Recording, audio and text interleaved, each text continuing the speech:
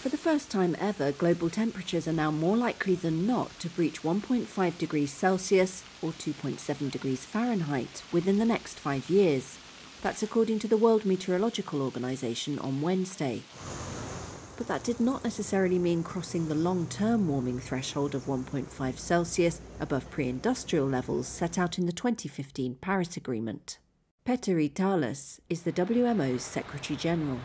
There's a 66% chance that we would exceed 1.5 degrees during the coming 5 years. And there's 33% probability that we would see the whole coming 5 years exceeding that threshold 1.5 degrees, which is, of course, not very likely to happen.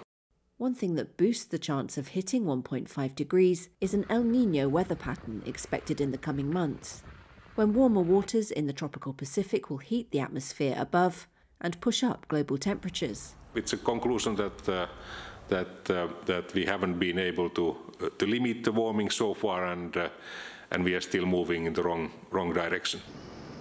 The warning came as another international team of scientists said record-breaking heat waves that hit large parts of South and Southeast Asia in April were made 30 times more likely by human-induced climate change.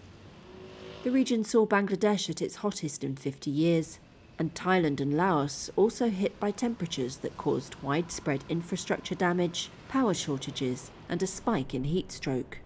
The scientists for the World Weather Attribution Group said humid heat waves that used to happen once a century in Bangladesh and India now tend to occur every 5 years, while the heat in Thailand and Laos would have been virtually impossible without climate change.